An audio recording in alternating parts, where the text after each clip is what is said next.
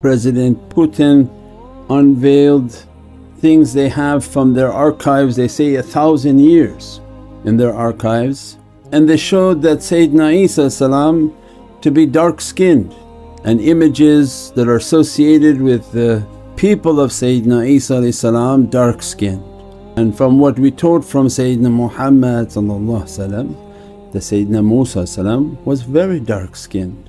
70,000 Prophets of Allah, now these ulama are finally admitting, out of 124,000, 70,000 dark skinned Prophets.